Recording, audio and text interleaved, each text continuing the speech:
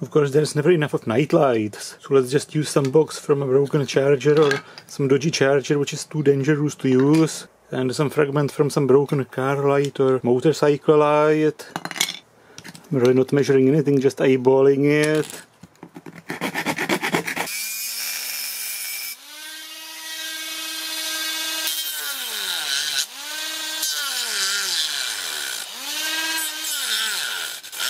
I cut out a fragment of the car light and cut a hole in this box, and it will soon fit nicely.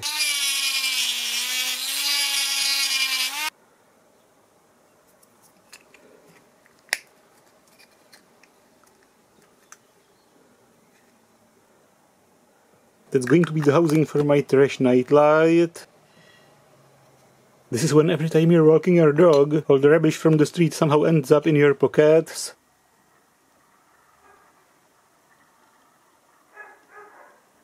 And pieces of blank circuit boards somebody just threw away. The board is cut to the size and cleaning it. Also making a test board to compare some LED candidates. It's interesting that a phosphor yellow LED is much more efficient than a standard yellow, but it doesn't apply to phosphor red LEDs. The phosphor red LED is about as efficient as the standard one, maybe actually slightly less because it has a higher voltage drop. The phosphor red on the right side produces about the same amount of light as the standard red one, the better one on the left side. The phosphor LED also has a slight pinkish tint. There's a little bit of blue leaking from it, which I don't want. That's the board. Putting the LEDs in place. And of course soldering them using what else than this. A little bit of testing. 1 out of 4 LEDs is yellow. I just like this ratio. It produces a very nice color, orange. I just like this post-apocalyptic soldering technique. No matter how horrible it looks, it actually works. Row 4, row 5. Not a single LED was harmed in this process. Let's put a bridge rectifier on it. Mounting it onto the plug. It's soldered onto the plug and it got 2 series resistors. One would be enough, but 2 spreads the dissipation better. Of course, the rosin from the LED is cleaned using ethanol, so they are clean now nicely.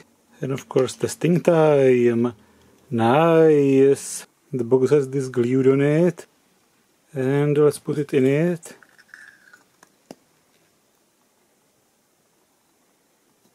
And test it with it. Super nice! And the simple schematic of it, just a resistive dropper, the bridge rectifier and the LEDs in a series. And the LEDs in total drop about 40 volts, so it's not very efficient. Most of the voltage is actually dropped on the resistors, and most of the power goes into the resistors, not the LEDs. They're significantly brighter than a small night light needs to be, so let's add a dropping capacitor here. Even if everything's shorted, the power rating of the resistors isn't exceeded and the temperature of the resistors and the temperature of the box is acceptable. This simulates the worst thermal scenario. If the dropper capacitor shorted and the LEDs or the bridge rectifier also shorted, the entire mains voltage would be on the resistors and they would have the highest power dissipation. And the capacitors added 10 nano, 1000 volts. Now it's much dimmer but also much more efficient. It only draws 45 milliwatts, out of which 25 milliwatts go into the LEDs and 20 milliwatts lost mostly in the resistors. A tiny bit lost in the bridge rectifier and the dissipation factor of the capacitor. But capacitors can drop AC voltage with virtually no losses. Of course, I could reduce the value of these resistors to make it even more efficient, but then if this capacitor shorts, they might overheat or make the box too hot. A capacitor can short, but it's very unlikely for resistors to short. So instead of having a fuse here, the resistors are the last resort if the capacitor is shorted. And having most of the voltage dropped on the capacitor, the higher the resistance of the resistors, the more dissipation in them, but if the capacitor shorted, it's the other way. The less resistance, the more dissipation in the resistors. And that's because with the capacitor having most voltage on it, it's almost working as a constant current source, and in this condition a higher resistance means more dissipation. But if the capacitor shorted, the resistors have almost a constant voltage on them, and then in this condition a lower resistance means more dissipation. And also these resistors have to have a high enough resistance to limit the inrush current of this capacitor. In this very simple light, there is no smoothing capacitor here. In case you have a smoothing capacitor, the smoothing capacitor can absorb the inrush energy of this capacitor, so the inrush current doesn't go through the LEDs. But with no smoothing capacitor, the entire inrush current goes through the LEDs, and so the inertial emitting resistor or resistors have to have a higher resistance. And this circuit only draws about 0.68 milliamps. And with this capacitor shorted, about 4.5 milliamps. And the lowest common rating of a fuse is 32 milliamps, rarely 20 milliamps. So there is not much point putting a fuse here, unless resistors can fail a short circuit. Short circuit failures are common for semiconductors, capacitors, but definitely not for resistors. Of course, it also depends on the type of the resistor, doesn't it? I spontaneously decided to make one more out of these chargers.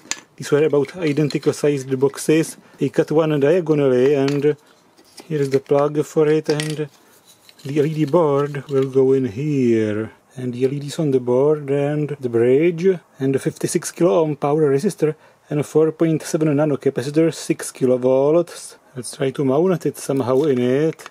The board is connected to the plug here. It goes into the box, and testing time. And it works nicely. And this slightly foggier frosted piece of plexiglass could be actually the cover for it. Nice. It goes on it. And that's it. It was a bit too yellow, so I went from 8 to 6 yellow LEDs and cleaning the rosin using some ethanol and some trash toothbrush. It looks much nicer when it's clean. Of course, you could also use a fusible resistor. Some random datasheet of fusible resistors, they seem to go up to 10 kilo ohms. And the fusing characteristics, does the power rating of the resistor have to be exceeded by the factor of 16 for it to work as a fuse? Bloody hell!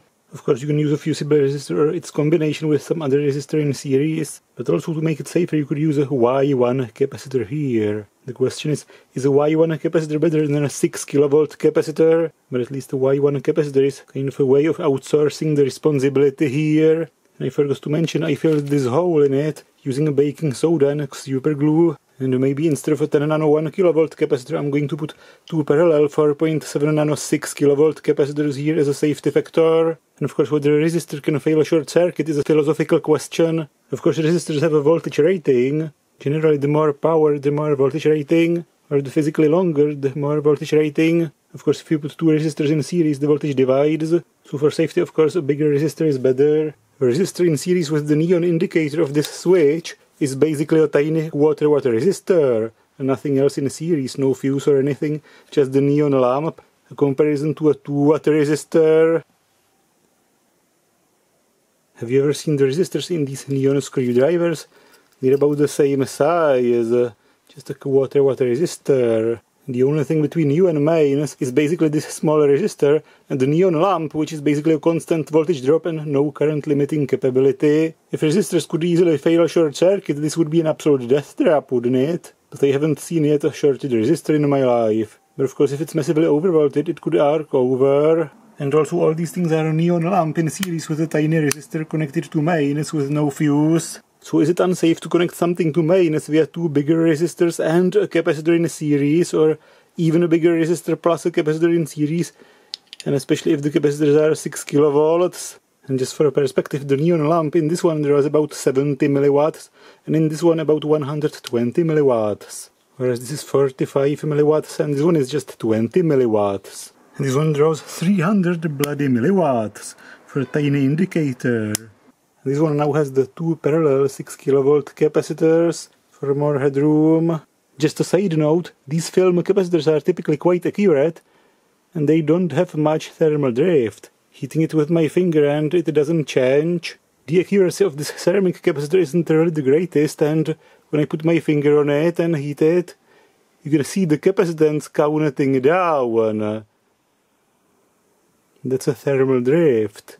And this draws about 35 to 40 milliwatts, and this about 20 milliwatts, which is less than a neon indicator. So I can just plug them in and leave them plugged in for years and not worry about the consumption. and even at such a super low power, they produce enough light so you can walk through a small room or bathroom or hallway. It can light your step nicely, and of course it's facing down.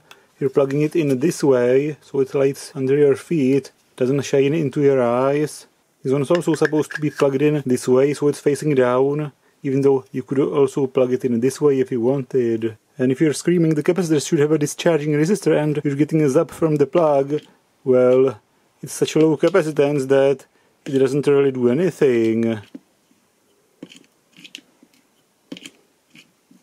But for anything more than about 10 nano, maybe 22 nano, you should definitely use a discharging resistor. But the energy in this one seems harmless. Are these really compliant here, or just slipping through mixed with normal screwdrivers? But anyway, that's my super low power night lights. We will keep testing them for some time, and then the only thing left is to glue them together permanently. There's really no other way of making this type of a housing stay together. And this orange cover actually shifts the light color closer to red, but it's also definitely more lossy than this cover.